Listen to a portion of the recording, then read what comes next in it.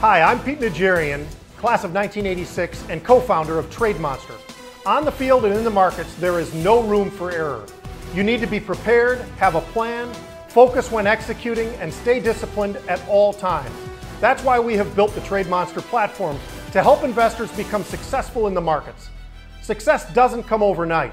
You build it brick by brick.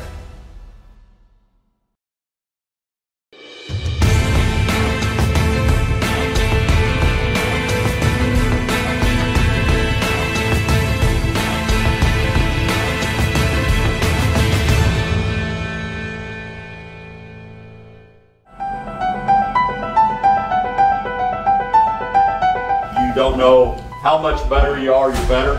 There's no question about that. Everybody in the country sees that. But we still got to move forward. We're going to be different. We're going to be uncommon. We're going to be unique. We're going to find a way to get that edge. And that's what we're doing today. Over the next 2 days, you're going to face quite a bit of that adversity. Some of that's going to come from our equipment we have in the field right now. 16-foot log poles, 50-pound sandbags. Some of it is going to come from the deep end of the pool tomorrow.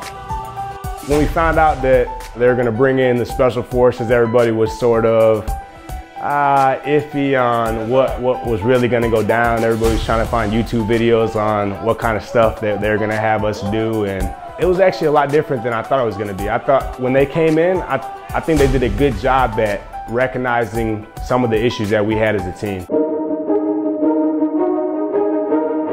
If I do anything, I want to build one team. You know what my mission is? Build better leaders and more cohesive teams. That's what my mission is. And in 2 days, that's what I hope to do. Now take your command drum. Where are the leaders at? Got them, they got it.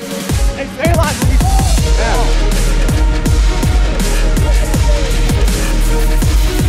If you don't hold each other to the standard, Wisconsin will.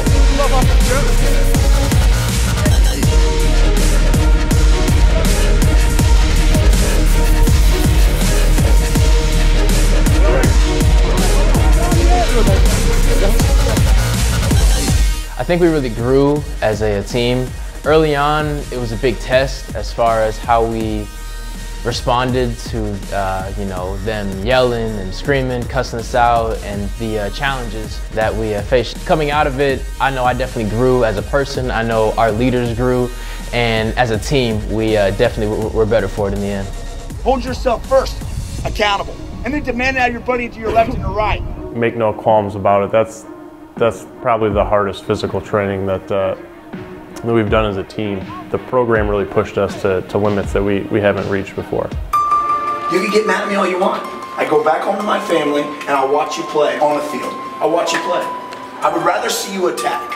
I'd rather see the underdog go in and crush and run over Wisconsin. Now follow me, let's go.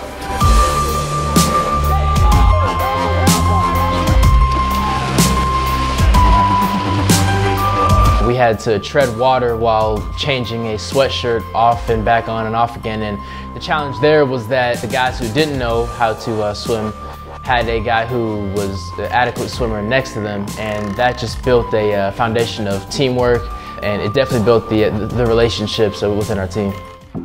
I got you now. We're not going nowhere. We're gonna finish this thing strong. Let's go. You know, we were all physically exhausted in those exercises, and it was Aaron Hill's responsibility to communicate different tasks to us. 1, 2, 3. He does the things that you need to do to establish yourself as a leader. He lives it. He doesn't just talk about it. I was the only voice out there yelling for 60 yards, and everybody had to be on my tune. So, I mean, that sort of helped me become more of a vocal leader, which was one of the things that was my goal this year, was to become more vocal in my leadership role. Aaron Hill stood out the most out of anybody. I think he proved how selfless he was. You could tell by his actions and his commands that he was giving us that he was much more worried about the success of us as a unit versus how tired he was, how close to drowning he was, or anything like that. He was definitely goal-oriented, and you can see why he's such a good leader for us now. We're gonna turn this thing around, and this is where it begins. Offense wins games, defense wins championships, and this is why. We put the team on our back and we go. We put the team on our back and we go. I'll see you, Aaron. Everyone who steps on that field for us on Saturdays is getting an opportunity to mark themselves down and put themselves in history for one of the most historic college football games there is. Playing against Wisconsin is a big rivalry, longest active rivalry game. It's a great meaning to me personally because I'm from Wisconsin and I just love to get that X back. You see pictures of that X everywhere, and we haven't seen it for a while, and that's in the back of our mind. We want to get it real bad. This is definitely the most successful that we've been as a team going into the Wisconsin game, and it's easy for that energy to double as far as how anticipated, how excited you are for this game. But at the same time, we just have to keep doing what we usually do. We have to keep going through our same process, and that's the only way you're going to get a victory.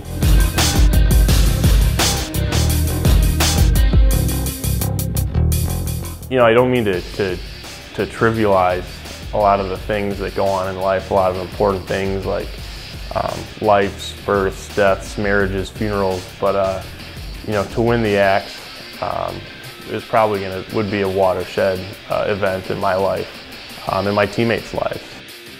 This year, I think, has solidified itself as a turnaround year for us, but a win against Wisconsin would truly make a foundation of this is a new team, and it would be a new program going forward. I just feel like our program is moving in the right direction, and the guys really believe that. They feel like, hey, you know, we're going to play our best ball game this Saturday, and then next week you feel like you're going to do the same thing. You're going to improve some more, and we really haven't played our best football game defensively yet, I promise you. And this would be a pretty good opportunity to do it.